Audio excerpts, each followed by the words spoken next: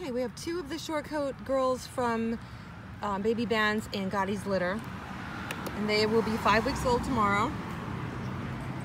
I'm going to put them on my website now because I don't have anybody on my list for short coats. They're only on my list for long coats, so I might as well put these guys on because we're not worried about making somebody happy with a certain size and all that. So we got 18.4. 18.4 at 5 weeks. Kind of near 5 pounds.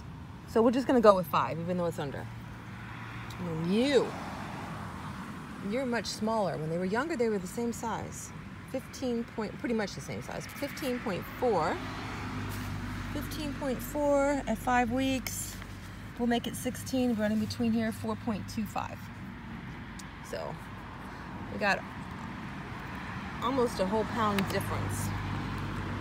But in my opinion, this one is prettier.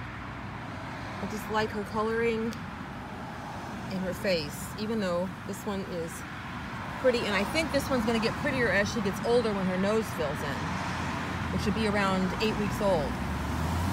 Because her dad did the same thing, and the puppies in the line, they do the same thing. They don't fill in until they get to be older with the cream colored ones.